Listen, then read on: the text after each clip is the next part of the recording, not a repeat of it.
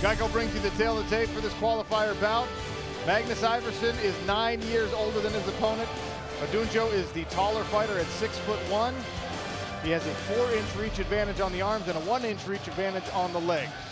Andy Shepard, take it away. The following is a 2023 PFL Europe qualifier in the welterweight division.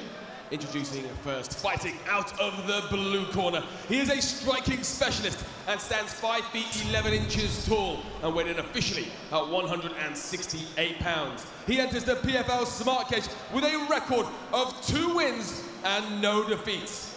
Fighting out of Oslo, Norway, Magnus Iversen.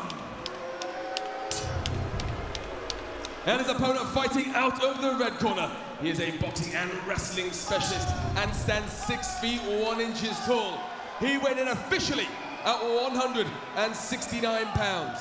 In 5 professional bouts, he has a record of 4 wins and a single defeat.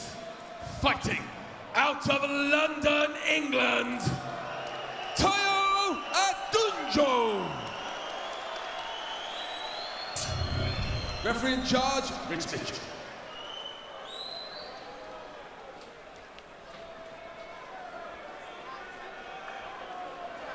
Rich Mitchell will oversee the action as the cage door closes. Tayo Odunjo in the blue trunks, Magnus Iversen in the black and gray. Southpaw stands for Iversen and for Odunjo.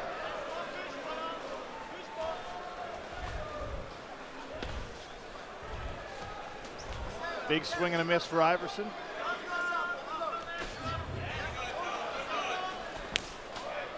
Leg kick slaps off the thigh of Odunjo there.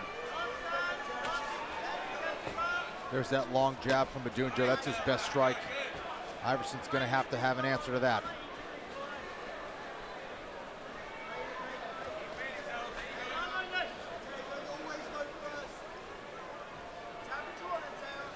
Iversen has some unorthodox movement, but it's been effective so far.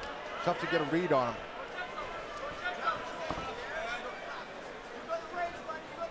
Odunjo able to move out of the way of that leaping hook from Iversen, who now changes levels. Gets the takedown. Nice second effort by Iversen to do the little inside trip and secure the takedown. Looked like Odunjo was going to be able to counter, but that little second effort secured the takedown for him. Referee warned Odunjo against grabbing the cage again, so keep an eye on that. Already issued a warning. Iversen in half guard here, trying to get around that right frame of Odunjo to land some shots with that left hand.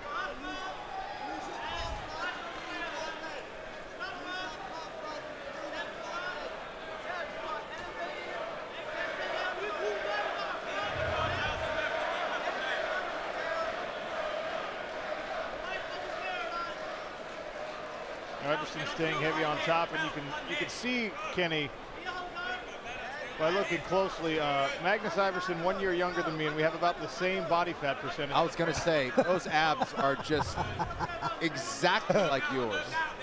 All 30 of them. Iversen trying to pass, but Odunjo is able to keep the half guard, and now tries to explode and roll. That move negated by Iversen. Yeah, he's smothering Odunjo right now. It's tough to do a lot of damage from this position. He's going to have to find a way to posture up, clear his head, get some elevation so we can land some more damage from this top position with his ground and pound. He's trying to squeeze the full mount. Yeah, now moves into quarter mount. Nice frame there by Odunjo. Gets back to a proper half guard now. He's trying to get underneath the hips of Iversen, trying to roll him. Unsuccessful so far as Iversen gets that shoulder right across the jaw.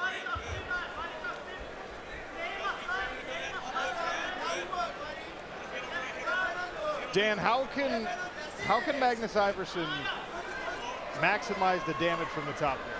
Well, the thing he's focused on at the moment, and Odeo's just done a really good job of recovering his guard back. So now you can see he's got the hips controlled here.